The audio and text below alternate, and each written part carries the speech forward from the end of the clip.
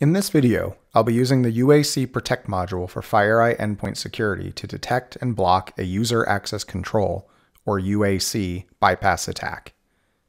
UAC is a Windows feature that provides an additional layer of security via a pop-up acknowledgement when certain programs that require elevated privileges are executed on a machine. A UAC bypass attack is a popular technique used by threat actors and ransomware to execute or inject commands on compromised machines that they otherwise wouldn't be able to execute. There are numerous freely available tools that provide the ability to bypass UAC, such as the open source tools provided by the Uac ME project, which I will be using in this demo. A common program used by administrators to view and modify the registry is Regedit. As you can see here, if I run the Regedit tool, the UAC prompt comes up asking me to verify that I really want to run this program. If I select no, the process fails to execute and I get an access denied error. If I run Regedit again and select yes, I am now able to successfully use Regedit and view or make any changes I want in the system registry.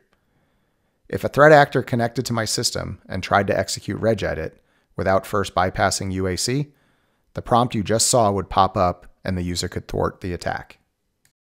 I've already downloaded and compiled a Uac bypass tool named Akagi from the Uac ME project into a temporary directory, as you can see here.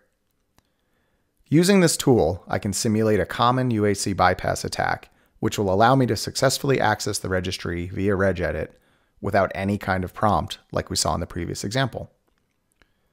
A threat actor performing this type of attack would now be able to access the registry and make any desired changes such as disabling security controls or adding new items to maintain persistence without alerting the user to their presence. Now let's log into the FireEye Endpoint Security Console and enable Uac Protect so we see how to defend against this type of attack. From the dashboard view, I'll navigate to Admin and Policies and select my policy which I've already created.